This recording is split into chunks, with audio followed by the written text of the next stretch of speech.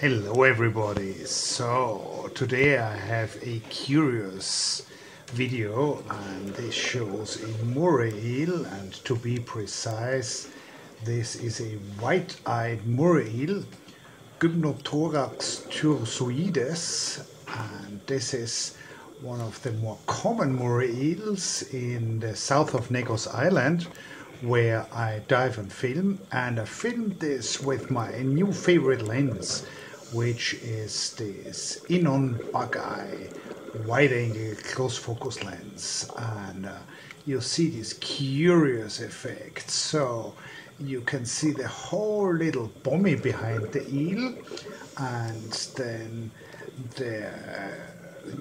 there's corals and a few other fish, but then the eel actually almost bumped into the camera. So how I filmed this, I essentially set the camera down on a piece of anchor chain there, and then the eel decided the camera is something interesting to check out. So it came close and it actually almost went behind the camera at times. I had to, like here, I had to get my fingers away from it, because these guys can bite. They're not going to take a finger off, but it's going to be unpleasant. Now I think these eels are hilarious, and they really remind me like these two Muppets which are on the balcony. I think they're called Waldorf and Stedtler. The two old guys who are always cracking jokes how bad the other acts are. And so I decided to make an effort at mimicking the face of this eel. So even my own face, of course, looks a little bit funny with this close focus wide-angle lens. So this is my best Moray eel impression. Let me know in the comments what you think about it, whether it needs more practicing, my Moray eel mimicking, but I think I did pretty well actually. So Moray eels are of course fish. They are in the family of the Murenidae, the morays, and in the order of the Anguilliformes of the eels. And this whole group of fish is not very eager to roam around. So what these do, they typically hunt at night. I've seen them being quite active and out and about at night, where I believe they're mainly acting with their olfactory sense, with their sense of smelling. And you can see these curious tubular nostrils, and with these I believe they can detect the orientation of a smell. So this is also something which I think would need more research. As far as I know, nobody has really looked at the physics of smelling with these tubular nostrils. Maybe I'm wrong, please let me know if you know anything about that. Now, during the day, a lot of these eels just stay in crevices, and they don't really sleep. They're always active, but they don't roam around. But if you come close, they will check you out. So if you follow my vlog here, you know that I have a very high opinion of fish, and there are some fish which have really large brains for their body sizes. And you would say that these are really intelligent animals. The Moray eels do not belong to that group. So a large Moray, which might weigh several kilos, still has a brain which is less than a gram. So they're not very active, and olfaction is kind of a slow sense. So the environment in terms of how it smells doesn't change very quickly, so that doesn't need a very large brain. So they are, I hate to say it, but they're a little bit dumb. I don't know what it's doing now.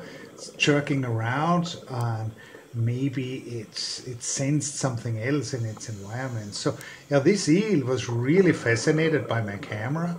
And as so often in nature videography, you cannot get good footage if you're not getting collaboration by the animals which you are filming. So this, of course, I'm not anthropomorphizing. I'm sure the eel had no intention of being in a video or anything, but you know, just by chance it was active and curious when I came along.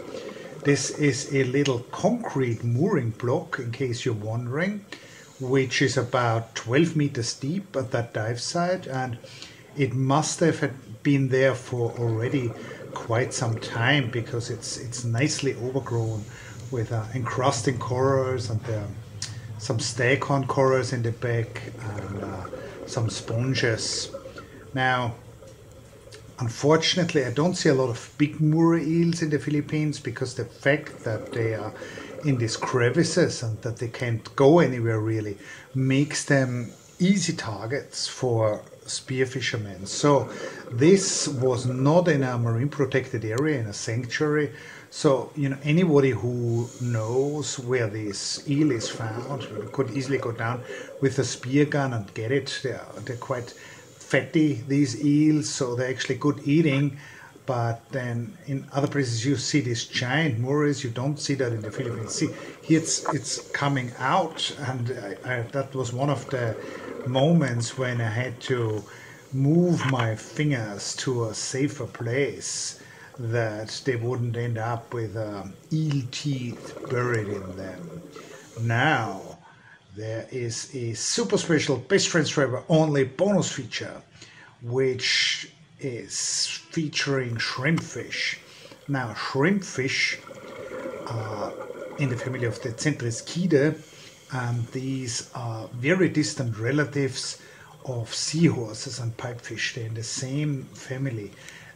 I apologize, in the same order. Now, they move around in these schools of probably about 100 animals, and they have this very odd type of locomotion, that when they're actively feeding, when they're picking invertebrates off the ground, they're swimming head down, and you know, they're harvesting.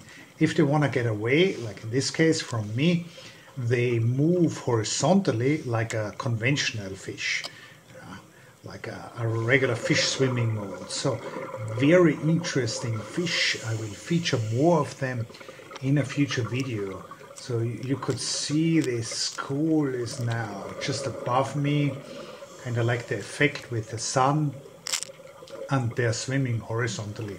Now, another thing that's just on the same mooring block as where I saw that white-eyed moray, and this is of course a lionfish. This is in the Philippines, so it's not an invasive species here. It belongs here. I have another video which I just released a few days ago about lionfish and their invasion in the Caribbean, so please check that out. I hope you enjoyed the video, and see you again soon.